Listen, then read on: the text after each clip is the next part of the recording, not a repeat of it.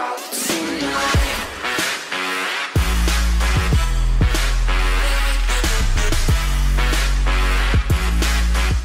everyone, it's Doses of D, and in this video I'm going to be talking to you guys about the time that I almost lost my eye. That's not the thumbnail. I already did the thumbnail right before this video. I just like had my hand on the thing and I was like, oh, hit the pusher. Okay, so yeah.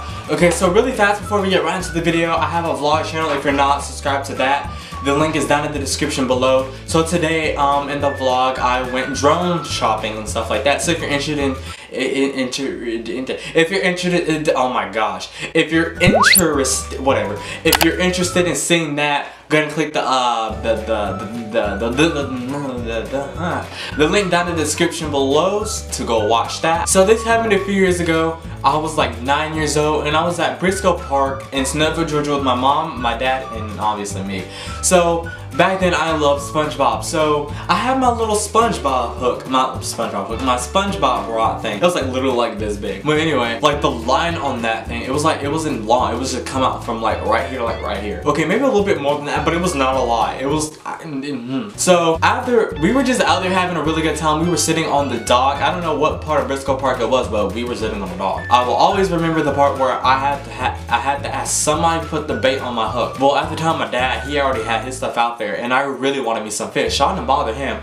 So when my mom was trying to put her bait on her hook, I asked her to help me. So like, Mommy, can you help me, please? I can't bait the hook. She had put the worm on the hook for me. So I watched her a few times, and after that, I started doing it too. So every time I threw it out there, it would go like literally like maybe from like point A to point B, like literally like 4 feet out. Like, it's not even that far. So I got tired of not having my line out there. So little old me decides to do something stupid and try to get the line out there by casting a different way. This, you already know where this is going by the title and bro.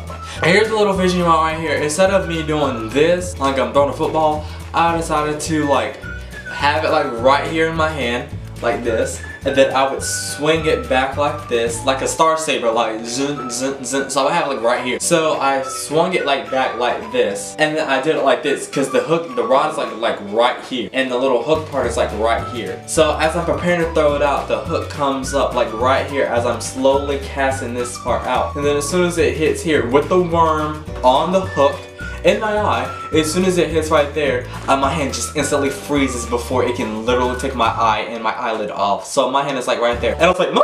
And she's like, dude, don't move. So my mom had to come over here and move the worm and the hook from the top of my eyelid where it landed. It landed right here. If it had been any lower than that, I would have been looking like Fetty Wap. My eye would have been gone, because that hook would have tore my, whatever that middle thing is, I call it pupil, I don't know. Anyway, it would have hit me dead in the center like a target, like right there. So my hand is like right here, and then she takes it and unhooks it like that, because the way it was hooked, it wasn't like hooked in my eyelid. It was like hooked on it some type of way. Oh boy, I was scared, because if my hand would have moved down in it, I would have hurt myself and probably cut my eyelid a little bit somewhere if I would have went down with it. But yeah, that's my little story time about how I nearly lost my eye. It's not a long video because I like to get right to the point. So yeah, have a good day, you guys. It's Doses of D, y'all.